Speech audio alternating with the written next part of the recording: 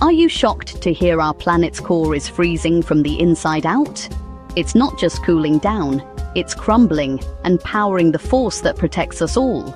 Let's dive in. Earth's magnetic field is made by molten iron swirling deep below our feet. But here's the twist.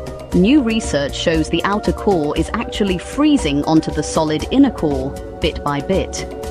As this happens, tiny iron crystals, called iron snow, form and sink down.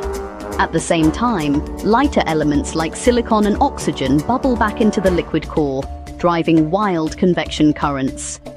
These powerful flows keep Earth's magnetic engine running strong. Without this freezing and crumbling action, our magnetic shield would fade away, leaving us exposed to cosmic radiation.